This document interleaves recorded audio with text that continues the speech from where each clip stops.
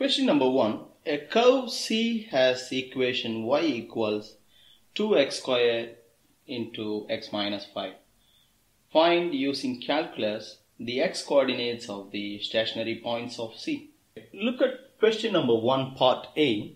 You are given a function and they want you to find the x coordinates of the stationary points. We don't know how many stationary points this function has.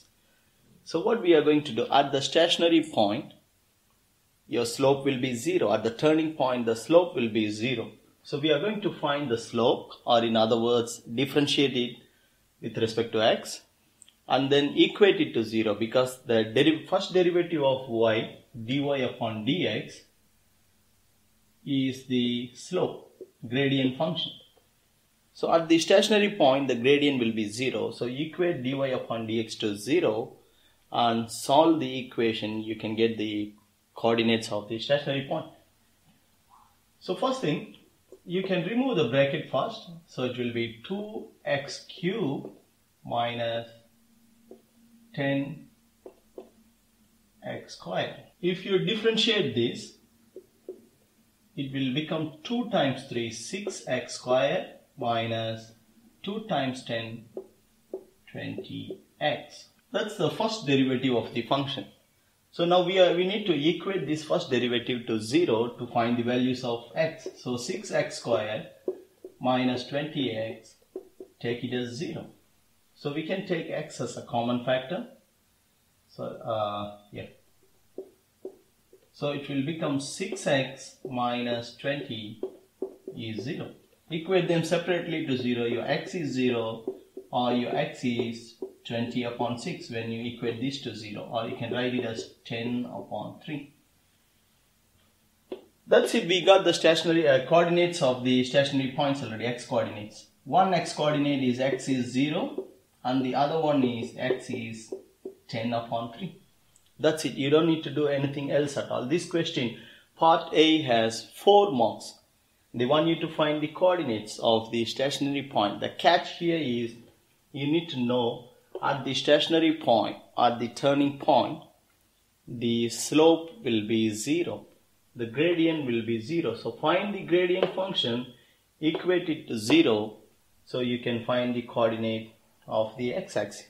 If they want you to find the actual point, you know the coordinates of x, substitute them separately in here, you can find the coordinates of y. So when you substitute, in case here you don't need to do this for this question. So suppose they want you to find the exact coordinates or x and y coordinates of the stationary point. Substitute x is 0 here. So your first point will be 0, 0. X is 10 upon 3 here, and simplify. That's your value, whatever the value is. So you will get 2 points. That's it. Substitute 10 upon 3 here and use calculator to simplify. But in this question, they want you to find only the x coordinate. You got 2 x coordinate and 4 easy marks for this question. In part B, they want you to find the values of x for which the function is increasing. So there are several methods to find this, but you look at this part B, it has only 2 marks. So there you need to come up with the easiest way to find the values of x for which the function is increasing. But here I am going to sketch the graph. In your exam you will not have enough time to sketch the graph and all, but I am trying to explain the concept. So when I take this function 2x cubed minus 10x squared, it's a cubic function. So it's a cubic function, and in P1, Pure Math 1, we learn how to sketch a cubic function. You solve this function, equate it to 0, 2x cubed minus 10x squared equals 0. Take x squared as a common factor out, so 2x minus 10 is 0. When you equate them separately, you get x is 0, 2 equal points, because x squared is 0, so x is 0, 0. And your next point is 2x minus 10 is 0, so x is 10 upon 2, which is 5. And the coefficient of x cubed is positive, so we know for sure the graph will be, it will touch the x-axis at 0 because it has 2 equal roots here, and it will pass through number 5. So the graph will be something like this. This is your given function. Now it has two turning points, one at 0, another at 10, 3. Let's say this is the turning point. The x coordinate is 10 upon 3. The x coordinate is 10 upon 3. Now the question is, at which point or for what values of x the function is increasing? If you take a look at the function is increasing here until 0, the turning point 0, and then decreasing until it reaches the stationary point here, turning point here. Then again it's increasing. So by looking at the function, we know for sure if x takes any value less than or equal to 0, the function is increasing. But from 0 to 10 upon 3, the function is decreasing, so leave it. Then if it takes anything more than 10 over 3, the function is increasing again. So straight away your solution is x less than or equal to 0, x greater than or equal to 10 upon 3. Two solutions. These are all the x values for which the function is increasing. But we have only just 2 marks for this question, and we won't have enough time to sketch the graph and find the x values. So the easiest way, since the question has only 2 marks, the easiest way, look at the points. One is 0, another one is 10 upon 3. On the number line x, we have 0 here, 10 upon 3 here. Now we need to know whether this is a maximum point. These 2 points are whether they are maximum point or minimum point. In differentiation in P1, if I am not wrong, we have learned how to find the how to check whether the stationary point is maximum or minimum. You need to take the first derivative of this. Take the first derivative of this when you differentiate after multiplying this. 2x cubed minus 10x squared.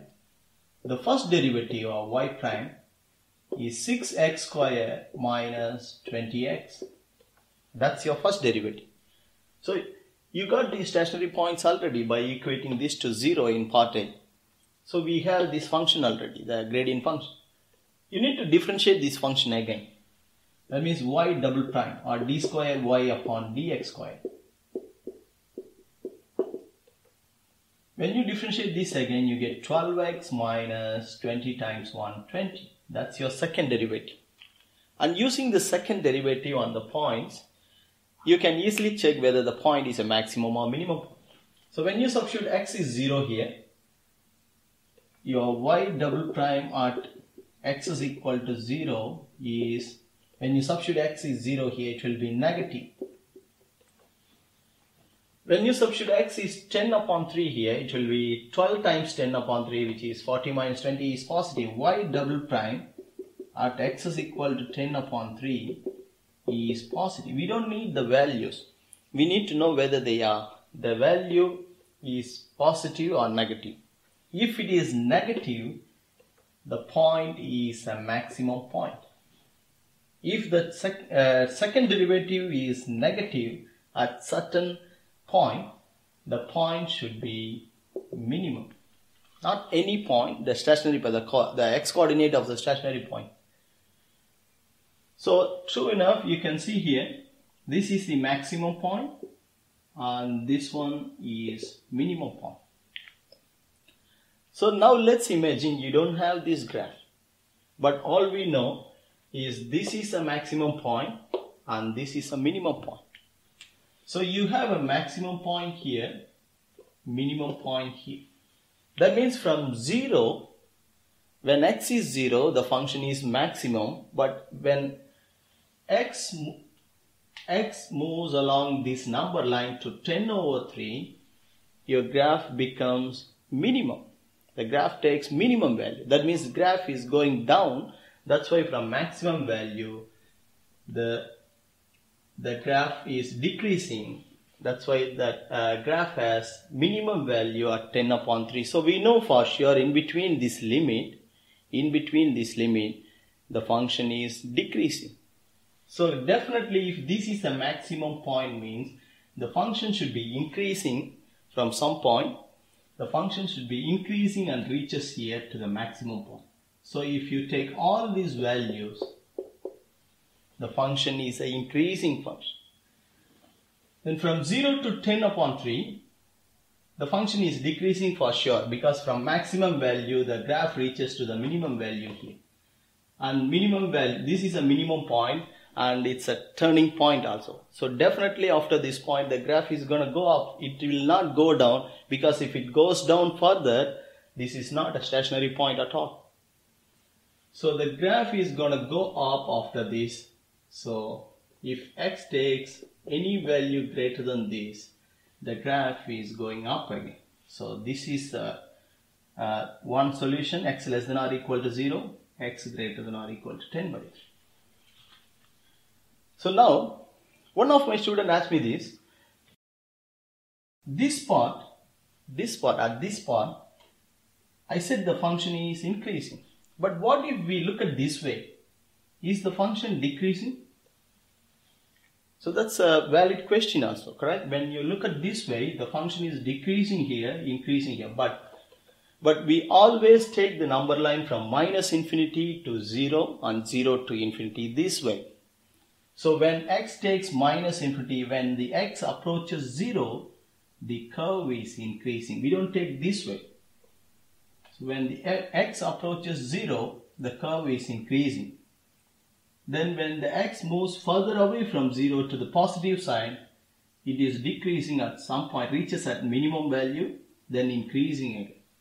That's why our value is all the negative values including 0 and all the positive values greater than or equal to 10 by 3.